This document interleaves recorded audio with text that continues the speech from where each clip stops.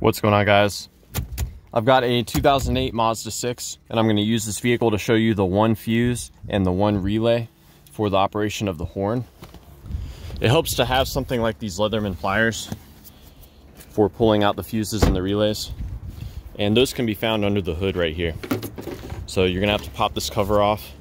Real simple to do. There's a tab on either end that you squeeze and it lifts off. Now the fuse, it's going to be this 20 amp fuse. And what's interesting about this fuse is it provides power to not only the horn, but also the brake lights. So it's not likely to be that fuse unless you've noticed issues with the lights as well. Now the horn relay, that is going to be this one right here. You can try tapping on it as a troubleshooting step, although my favorite way to test relays is to swap the relay with a known good relay, if you're able to find one.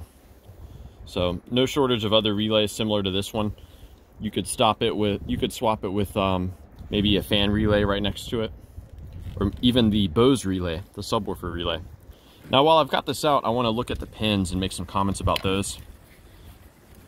Now 2 of these pins should receive constant power from the 20 amp fuse that I pointed out. So one of these 2 fuses here will get power, and one of these 2 fuses will get a power. When the horn actually goes off, it receives a signal to do that not from the switch itself, but from the body control module. So if you see positive on one of these, the other one should be receiving a ground when you're having the horn go off. And these 2 pins get connected by the relay when the relay is energized.